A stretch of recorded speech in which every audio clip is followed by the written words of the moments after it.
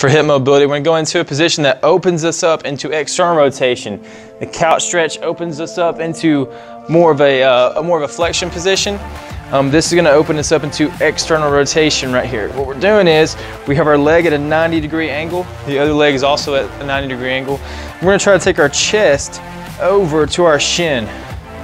I'm not arching. This does us no good to do this. We want to keep our chest nice and tall, spine straight, and take our chest to our shin. You're gonna feel this majorly in the outer portion of the leg that's on the ground, the outer portion, that glute external rotation.